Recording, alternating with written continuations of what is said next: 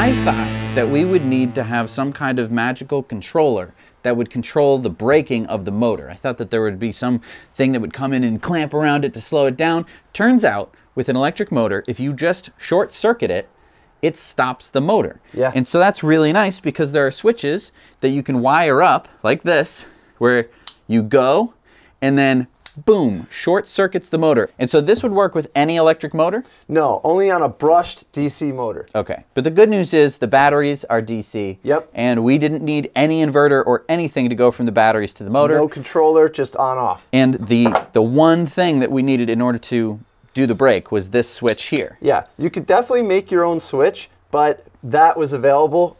You just research, you know, just type in some numbers. There's a lot of stuff on the internet you could just get eBayed. Now, we used a cable harness from a working electric mower, and so it already had the switch up here. Yeah. And that does the exact same thing that this switch does. I took the numbers off of that switch, and I bought that switch in case we didn't use this harness. Yeah. Worst case scenario, you could use a light switch, but we don't recommend it because... Oh, you could totally use a light switch. But the problem would be you'd shut off the mower, and it would just keep spinning with the inertia of the blade, and that's dangerous. Yeah, you would need a double pole switch so that you could do 2 operations, or just have 2 switches and tie them together somehow. And one would be a brake, and yeah, one would be, that's a little scarier. Go for this. Yeah.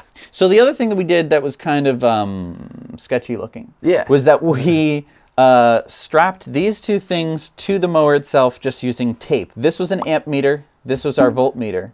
And so this allowed us to monitor the volts of the whole system and the amps that were going to the motor at the same time. And that told us the watts that the motor was drawing, but it also told us the voltage of the battery pack. So one of the really nice things that we noticed about having an electric mower is that you have the on-off of like an electric drill, right? You have the immediate turn on. There's no none of that every time you want to start it up. And then way quieter, right? This sounds like maybe a noisy fan. Worst case. It's just like bzzz. Right. And then it's not like ah. and then, you know, if someone wants to talk to you, it's no big deal to stop the motor because you don't have to pull start it again. So you just go, "Oh, what was that? Oh, I missed the spot over there. Okay." And do the rest of your mowing. Another good point, no smells, no exhaust. There was nothing. And also, think about this. You don't have to worry about the fuel. Every year, the fuel turns into glue inside your carburetor, you know, and people don't even know what a carburetor is. You know? It's like, time to buy a new mower. People push these to the curb all the time, every season, because just one little piece, the Achilles heel of the engine is that the fuel doesn't flow. So another thing here is the weight difference between what we did and a typical gas mower. Now you might be thinking, oh, the battery pack's so heavy. So with our battery, it weighed 5 pounds. With the BMS, everything all wired together, everything. Everything was it was, you know, a little bit of weight for the wood, but that was basically 5 or 6 pounds. You have a gas tank. You fill the gas tank. How much is this? Probably a gallon and a half, maybe 2. And a gallon of gas weighs about 8 pounds. Oh yeah, so just right there. We're talking about 12 pounds of gas. How long will 12 pounds of gas last you for?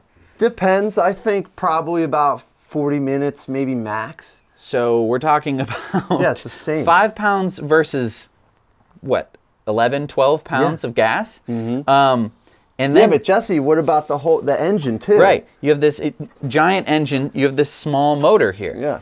I'm just saying, in terms of weight, this is way better, and especially if we had flipped where the battery pack was to the back here, closer to your fulcrum point, that would have made the whole mower a lot easier to control. And you know, if you go buy an electric mower, they already have figured all this out. They're much lighter, much easier to transport. Yeah. And another thing is, we can tip this up on its side and not have to worry about oil spilling. Did you change the air filter on here? No, there's no air filter. No air filter? Right. What about the carburetor? You know, because that thing's super important, right? No carburetor necessary. Carburetor? We don't have to worry about a spark plug. Spark plug? You don't have a spark plug on there? Yep. No magneto. I mean, oh, the magneto. Yeah. I mean, there is an electric motor, but it's its own thing. Exhaust pipe. The exhaust pipe right here. We don't have anything like that to worry about. You don't got that. What about the head gasket? What if you blow a head gasket? No head gasket to worry about. Did you have to change the oil on that? Nope. There's no oil changes ever. Really? Never. Oh man. So yeah, and you got to store the gas, right? Nope.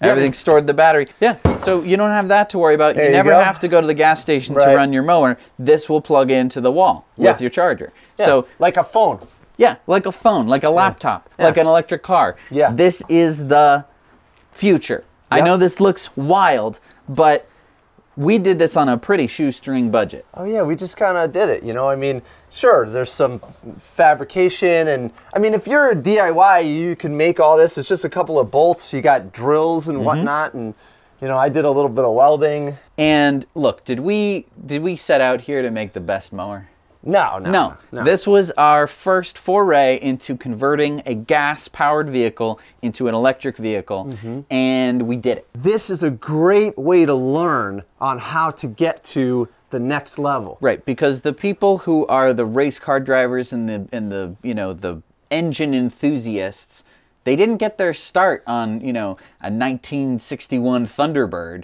Yeah. No, they got their start on their father's lawnmower way back in the day. Yeah, I mean, you got to start somewhere. It's a reasonable project to do. You can get it done. We did this in a week. A little less than a week. Yeah. Yeah. All right, so Mr. G, I think, you know, a lot of the wiring and stuff is pretty, you know, understandable. The motor you get, there's bolts and nuts. But I mean, in terms of the battery pack, I think that might be the most scary part of the whole project. Is there some better way to be powering this instead of having to build your own pack? Yeah, I mean, not everybody's gonna wanna spot weld that whole thing together. It's kind of a lot to do. You have to assemble the little bricks, and then we had to do a thing. We actually have a solution for that. Okay, so check this out. Oh my God, this is like every remote control on Earth, right? This is like straight out of your childhood. This is like a toy car, right? Okay, all you do, just like you regular, you know, look for positive, and just clip it in. Oh my gosh. That's so simple, right? So we would have to do all of this, then wire it up and get a BMS and do all sorts of crap. It seems like just about as much work.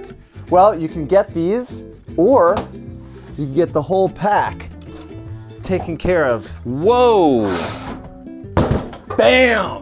So wait, what is this? Yeah, so this is from Jag35, which is Jehu Garcia. He's got a YouTube channel where he does DIY Powerwall and electric cars, a lot of Volkswagens. Oh, our buddy Jehu, right? Yeah, Jehu. Okay. Right? Yeah, you guys hung out with him at a bunch of different episodes. Yeah, right? Okay, so check this out. Here, pop it open. All right, let's take a look inside. So, oh hey, look at that, there's batteries in there. Yeah. And whoa, look at all the wiring and everything. So it's just like this, yeah, right? And they're all set up, and then they have these little standoffs, and then each one has its own BMS. So this pack is actually more powerful than our pack. Yeah. So we had 52 cells in ours. We had 13S 4P. Right. This one is 14S 6P. So the voltage is higher and the amps is higher. And so that means that not only can we output more power in terms of watts, there's more watt hours in this pack. Yeah, it's almost double what that is. And the crazy thing is look at the size comparison. I mean, obviously we use some pretty thick plywood to build this box, but wow. And so you think that if we hook this up to our motor, that it would work? Oh yeah, it would spin it faster and it would last longer. Wow. Yeah. Pretty cool, right? That is really cool. Yeah. And can people buy this? Yeah, I think you can get this from Jehu, but you can also make it yourself by buying these PCB boards. From Jehu? Yeah, and he sells it in kits. Then you can also you could get your batteries from anywhere you want, but I think he's got a supply chain as well. So that's jag35.com. Yeah, and you haven't seen the best part yet. What is the best part? The best part is it's got a little meter on it. Woo! Very fancy. Yeah. Nice. And then you have these two terminals here? Yeah, so you just kind of do and put your terminal, you know, your ring terminal on there. Nice. No big deal.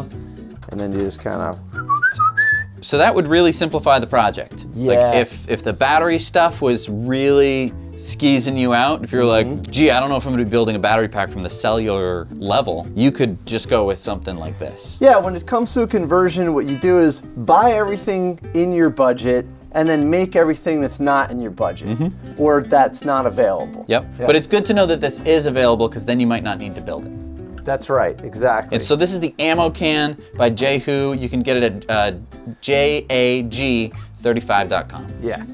Cool. Make sure you hit the subscribe button and hit the notification bell. I wish I didn't have to say it, but that's the way the world works on YouTube. So thanks so much for watching. Now you know. Thanks so much for watching Now You Know. We work hard to bring you videos about things that we think you'll find useful, but we need to know from you what you want to see, so leave your comments below. Also, don't forget to go over to our Patreon page, where for as little as $1 a month, you can watch our Patreon bonus story every week on Tesla Time News. Thanks again. We'll see you soon.